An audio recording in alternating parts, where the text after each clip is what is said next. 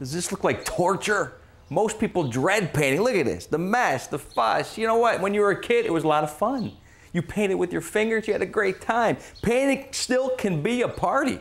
And I'm going to show you with the right tools how to take the pain out of painting. The roller. This is where the painting party begins. Look at that thing. It's a thick nap roller, perfect for a rough surface, like a concrete patio, textured ceiling. You need that roller there. What about this one? This is the medium nap roller, good for walls, good for semi-rough surfaces. But what if you have an absolutely smooth surface? How about this mohair roller? What's mohair? I don't know, but it's smooth. And you know what? If you're gonna shellac or stain a door, this is what you need.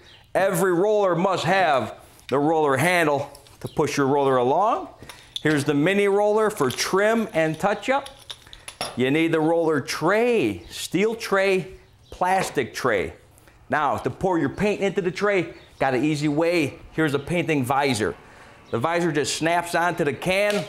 This can obviously did not use a visor, so all this gunk is around the lid. That's gonna be tough to put the lid back on. Let's just take a look how simple this paint flows out with the visor on. You know, rollers are great, but what if you got a big job, like this fence, or a house, or a barn? Then you gotta keep refilling that tray. This is a painting party on wheels, a 3/4 horsepower power sprayer. A beautiful machine. It holds a lot of paint. It's got a 5-gallon bucket. That means you don't have to keep refilling. It's got a 25-foot hose on this thing, which means I can walk anywhere around this yard, never have to take the whole unit with me. On the end of the hose, we have a professional spray gun, and that thing's gonna do a nice job on any surface. You know what?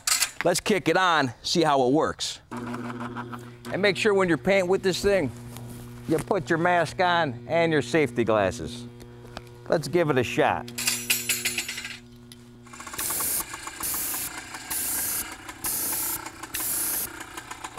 You see, if Tom Sawyer had one of these things, he would have painted that fence himself.